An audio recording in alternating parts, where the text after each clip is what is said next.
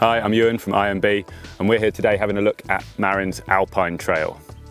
Now recently we've heard a lot from Marin in the form of the Mount Vision, which is the latest and greatest bike to use a nailed reactor play suspension system. Now that uses a pretty new and interesting system, but the Alpine Trail sticks to what Marin have been known for. It uses their multi-track system, which uses a single pivot and a rocker linkage, and packages it up with a 150 Alpine ready bike. Now Marin don't really tell you what their bike's for particularly. It's not an enduro bike, it's not an XC bike, and their bikes are usually labelled somewhere on the frame. I think it's just down there. It says made for fun, and that's certainly something that Marin build into all their bikes. So what is the Alpine Trail for? Now Marin do already have a 160mm 29er in their range, the Wolf Ridge. Now that too uses the nailed suspension system. And for many people you might be thinking, why do they need another one? But the bikes are pretty different. The Wolf Ridge is probably best described as a long-legged trail bike. So it might have 160mm, but it's a fast pedaling, lighter weight machine.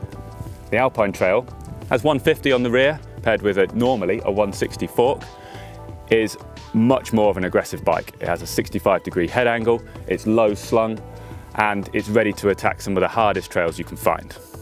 Now, if that happens to be something you use for enduro, that's great, but Marin, they're more about making bikes that are fun rather than race ready. So what's special about this bike? This is the Alpine Trail 8. There is an Alpine Trail 7. What happened to numbers 1 to 6, I don't know. The 7 comes in at 2,200 and the 8 at 3,000 pounds on the nose, and both represent just staggeringly good value for money. So what do I like about this bike? Well, the Alpine Trail is a ton of fun. It lives up to its name. It is made for fun. But with that, it gives a ton of confidence going into rough trails, steep trails. There's very little that this bike can't do. And it does it with style and energy. It's not the sort of bike that's going to iron out all of the fun from the trails you're riding. It's not the longest, it's not the slackest. It's getting there, but it still maintains almost a trail bike-like feel.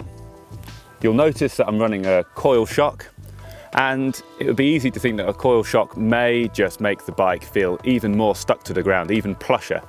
Yet the bike still retains its playfulness.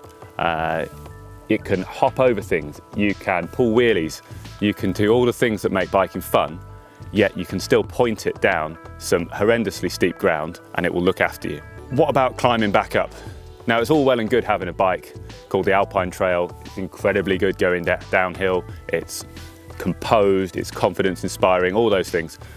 But surprisingly, the Alpine Trail pedals really well. The multi-track system is simple, you can see how it works, but when you stamp on the pedals and you're spinning uphill, it stays remarkably calm.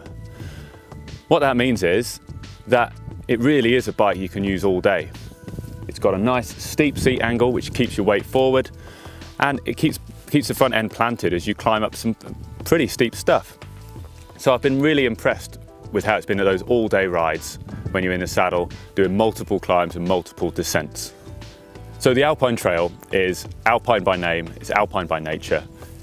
If you want an off-the-peg bike that's ready to take out to some really big terrain, either uplifting or pedal, this is definitely going to be a bike that should be on your radar.